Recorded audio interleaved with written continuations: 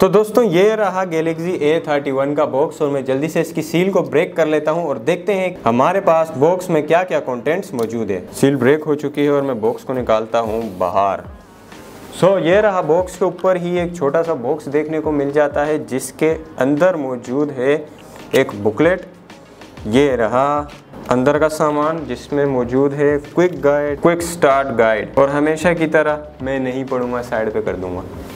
उसके अलावा उसके बाद है एक बैक कवर जो कि अच्छी क्वालिटी का है और एक ब्लैक से कलर का शेप इसको दिया गया है, कलर दिया गया है जो कि काफ़ी अच्छा फील हो रहा है हाथों में उठाने पे। एंड उन सब के बाद है ये Galaxy A31। भैया बाहर आ जा, ये रहा वाइट कलर है। मैं इसे साइड पे रख देता हूँ और बॉक्स के बाकी कंटेंट्स देखते हैं। उसके अलावा है ये एक चार्जर सैमसंग का, उसके बाद है ये एक हैंड फ्री और देन उसके बाद है एक USB Type-C की चार्जिंग केबल। सो फाइनली ये रहा Galaxy A31। इसे ओपन करके देखते हैं कि ये फ़ोन कैसा है। मैं इसे ज़रा सा मुख्तलिफ अंदाज में ओपन करूँगा। दोस्तों फ़ोन हाथों में उठाने पे एक प्रीमियम फील दे रहा है। बाकी मैं इसे जल्दी से सेटअप कर लेता हूँ एंड देन मज़ीद बात करेंगे इस फ़ोन के बारे में।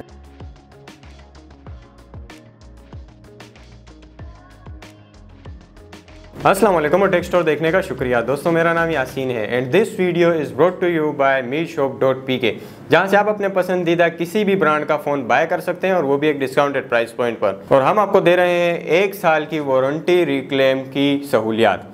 तो अगर आप ये फ़ोन ख़रीदने में इंटरेस्टेड हो तो लिंक्स डिस्क्रिप्शन में या पर्सनली meshop.pk को विजिट करके आप वहाँ से बाय कर सकते हैं। दोस्तों वीडियो की शुरुआत करूँगा इसके बिल्ड क्वालिटी से, लेकिन उससे पहले अगर आप हमारे चैनल पर नए हो तो सब्सक्राइब कर लीजिएगा और साथ ही नोटिफिकेशन बेल पर क्लिक करने के बाद ऑल के ऑप्शन पर लाजमी क्लिक कीजिएगा। तो दोस्तों Samsung Galaxy A31 इस वक्त पाकिस्तान में ऑफिशियली लॉन्च हो चुका है, जो कि 4 GB की रैम और 128 GB की इंटरनल स्टोरेज के साथ 41,999 रुपये का आपको मिल जाएगा। और अब मैं शुरुआत करता हूँ इस वीडियो की इस फोन के बिल्ड क्वालिटी से। बिल्ड क्वालिटी की बात की जाए तो यहाँ पर फोन का बैक प्लास्टिक का बनाया गया है, कहीं पे मेंशन नहीं है, लेकिन यहाँ अगर इसको टेप किया जाए बैक पर तो यहाँ ऐसा देखने को मिलता है कि ये पूरा का पूरा प्लास्टिक का बनाया गया है। अगर मैं डिजाइन की बात करूं तो यहाँ पर आपको एक कलर देखने को मिलता है व्हाइट, जिसपे अगर लाइट पड़ती है तो यहाँ पर एक रेनबो इफेक्ट देखने को मिलता है और एक जिगजैग टाइप का डिजाइन भी इसमें दिया गया है।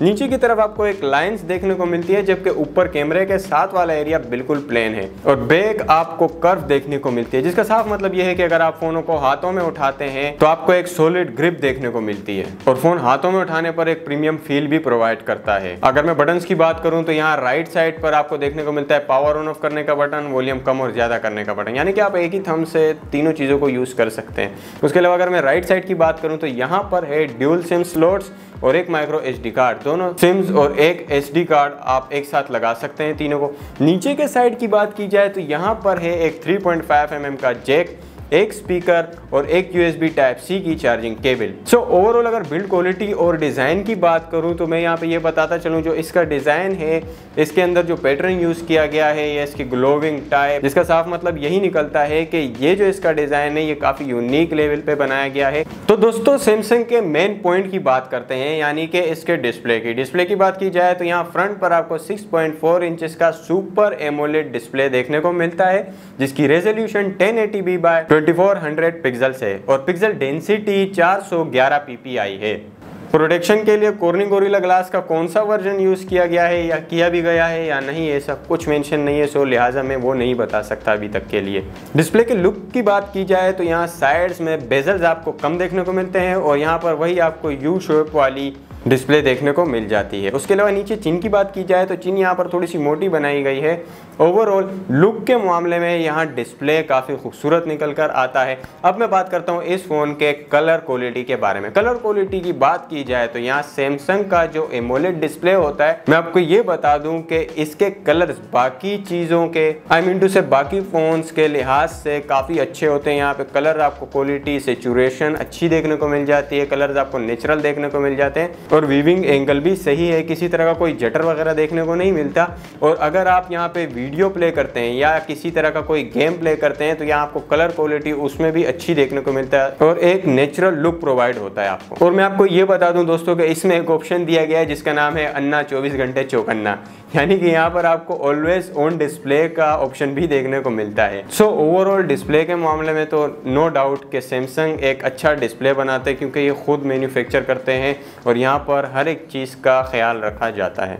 और अब बात करते हैं इस फ़ोन के उस पॉइंट के बारे में जो सैमसंग की मानी जाती है, यानी कि कैमरास की बात कर लेते हैं। कैमरास की बात की जाए तो यहाँ बैक पर आपको 4 कैमरास देखने को मिलते हैं, जिनमें से 48 मेगापिक्सल का f2.0 के अपर्चर वाला एक वाइड एंगल लेंस है जो कि एक मेन सेंसर है। उसके बाद है 8 मेगापिक्सल का f2.2 के अपर्चर वाला अल्ट्रा वाइड एंगल लेंस, जबकि तीसरा है 5 मेगापिक्सल का f2.4 के अपर्चर वाला मैक्रो लेंस एंड चौथा है 5 मेगापिक्सल का f2.4 के अपर्चर वाला डेप्थ सेंसर। और अगर फ्रंट सेल्फी कैमरा की बात की जाए तो यहाँ पर है 20 मेगापिक्सल का f2.2 के अपर्चर वाला वाइड एंगल लेंस। चलें दोस्तों, मैं आपको पिक्चर सैंपल दिखाने से पहले ये बता देता हूँ कि यहाँ पर आप वीडियो रिकॉर्ड कर सकते हैं 1080p 30 fps पे दोनों ही साइड से। तो अब मैं आपके साथ शेयर करने लगा हूँ इस फोन के कैमरा सैंपल। अगर मैं कलर मेंटेनेंस की बात करूं तो यहाँ पर गैलेक्सी A31 ने कलर को अच्छा मेंटेन किया है। शार्पनेस पे आऊं तो पिक में शार्पनेस भी अच्छी देखने को मिलती है।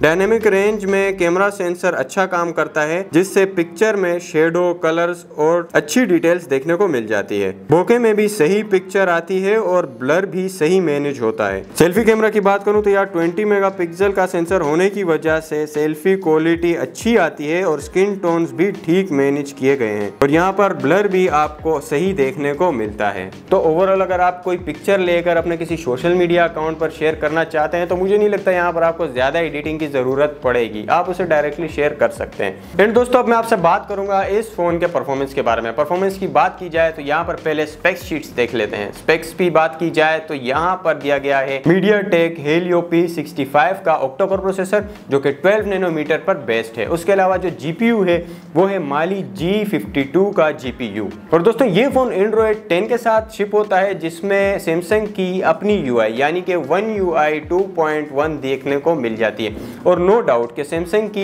ये यूआई काफ़ी स्मूथ एक्सपीरियंस प्रोवाइड करती है। अब मैं आ जाता हूँ इसके परफॉर्मेंस के बारे में। परफॉर्मेंस की बात की जाए तो मैं डेली डे यूजेज के लिहाज से पहले बात करूँगा। डेली डे यूजेज की बात की जाए तो दोस्तों, यहाँ पर आपको डेली डे में एक अच्छा एक्सपीरियंस देखने को मिलता है। ऐप स्मूथ वर्क करती हैं और क्योंकि यहाँ पर 4GB की रैम भी दी गई है तो यहाँ पर आपको किसी तरह का कोई लैग वगैरह देखने को नहीं मिलेगा। और अगर आप इंटरनेट वगैरह यूज़ करते हैं तो वहाँ भी आप एक स्मूथ एक्सपीरियंस को फेस करते हैं। कहने का मकसद ये है कि परफॉर्मेंस डेली डे के लिहाज से तो फुल पप्पू है।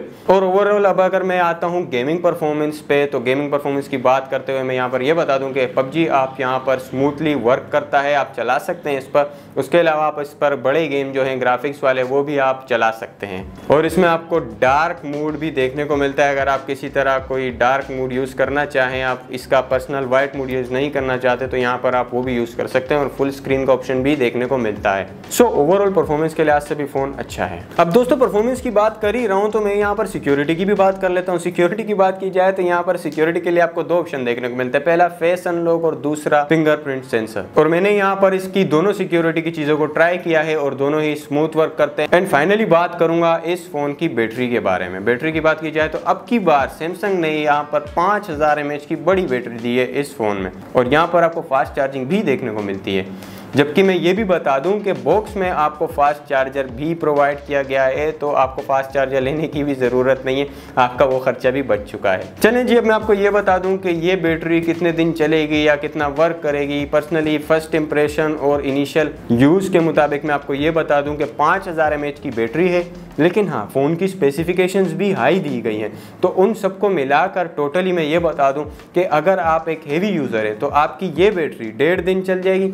लेकिन अगर आप एक नॉर्मल यूज़र है, आपका इतना फ़ोन का यूज़ नहीं होता, ओवरऑल आप कॉल वगैरह के लिए यूज़ कर लेते हैं, तो ये फ़ोन 2 दिन भी चल सकता है। तो बस दोस्तों, यही थी हमारे आज के सैमसंग गैलेक्सी A31 की अनबॉक्सिंग वीडियो। अगर आपको वीडियो पसंद आती है तो चैनल को सब्सक्राइब जरूर कर लीजिएगा और साथ ही नोटिफिकेशन बेल पर क्लिक करने के बाद ऑल के ऑप्शन पर लाजमी क्लिक कीजिएगा। और दोस्तों, अगर आपको ये वीडियो ज़्यादा पसंद आती है तो लाइक और शेयर भी आप कर सकते हैं। ओवरऑल मिलेंगे आपसे एक अलग वीडियो में, नेक्स्ट वीडियो में। अब तक के लिए इतना ही। अल्लाह हाफिज़।